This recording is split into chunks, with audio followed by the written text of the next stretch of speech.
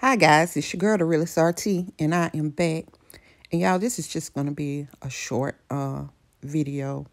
Um, I just wanted to share this with you all, and I hope that it gives you some insight, like it did for me.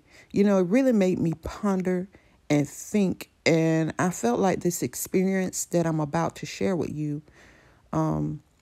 It also gave me some wisdom on how to interact in this world when we have to be around narcissistic personalities. But anyway, what I want to share with you guys is this actually happened when I was working at this rehab facility. And I met this older female doctor there. It just so happened I was providing respiratory care to one of her patients. And one day I went to the room and I realized that that patient wasn't there anymore. And, I was just kind of, wondering, okay, well, have they been discharged? Have the patient been discharged or, what exactly happened to the patient, right?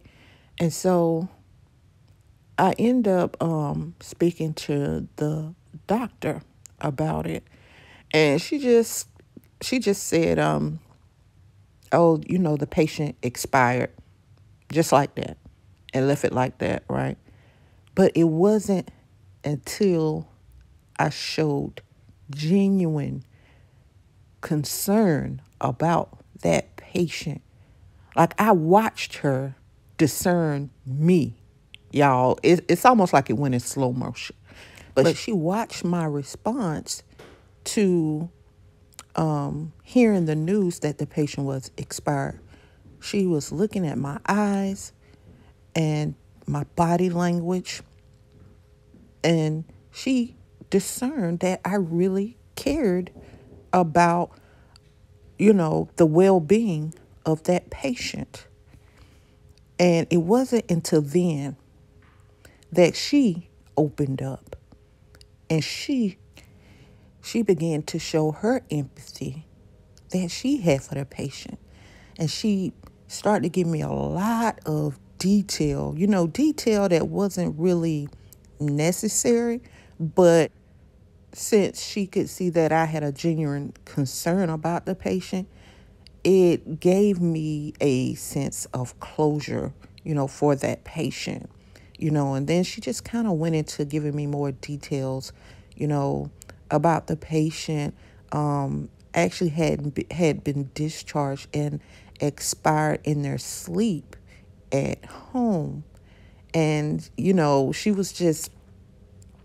just opened up, you know, and shared more of her empathetic side to me because I showed empathy. She could discern that I was also an empathetic person. And so I was telling you guys this story to say this is reserve. You have to learn how to reserve that part of you, you know, um, and not just share that with everyone. Your empathetic nature makes you just, you just walk through this world just sharing it with everybody, But what I learned from this example was to discern first before I let somebody see that side of me, or put my empathy out there. Because sometimes it's been times where people prey on us because of our empathetic nature. And they will use that to their advantage to use and abuse you, you know.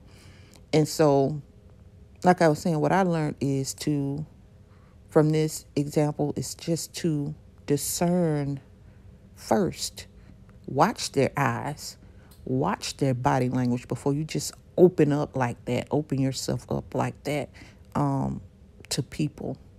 But I tell you guys, this was going to be a short video, and that was it. I just want to share that with you guys, and I hope you gain as much wisdom and insight from it as I did. Bye. See you next time.